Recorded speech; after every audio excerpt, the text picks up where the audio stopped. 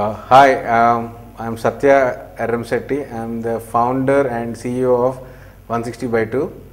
160by2.com is a free SMS service, and users can log on to 160by2.com and send free SMS to all their friends and family in India. We have about 8 million registered users, and they send about 80 to 90 million free messages every month.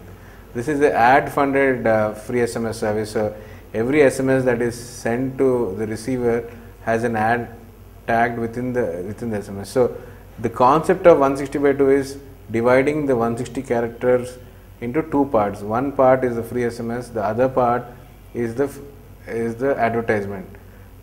So that is 160 by 2 for you.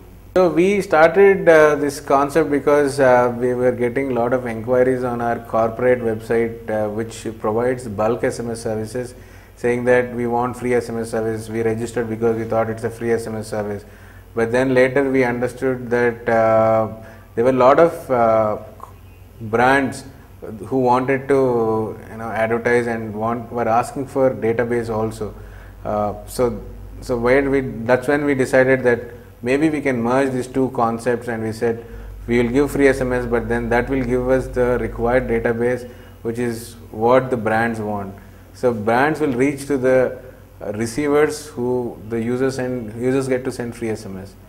And when it comes to success, I think we are fairly successful because everybody you talk about in India who want free SMS are our registered users and send free SMS from us.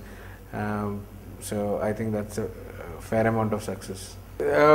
See, we are 160 by 2 offers services in India and 6 other countries outside India.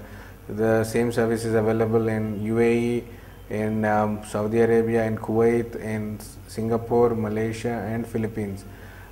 So a lot of people who want to send messages to outside India to these countries and stay in touch with their friends and family use 160 by 2 to send these messages.